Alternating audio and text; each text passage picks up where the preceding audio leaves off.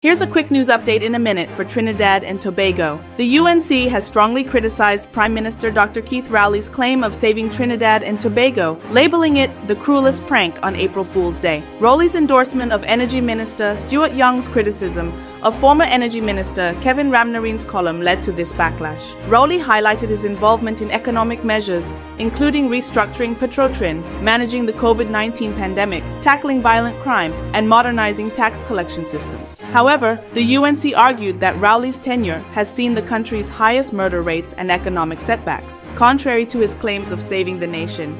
They pointed out economic achievements during Kamla Persad Bisesar's administration, questioning Rowley's narrative of progress.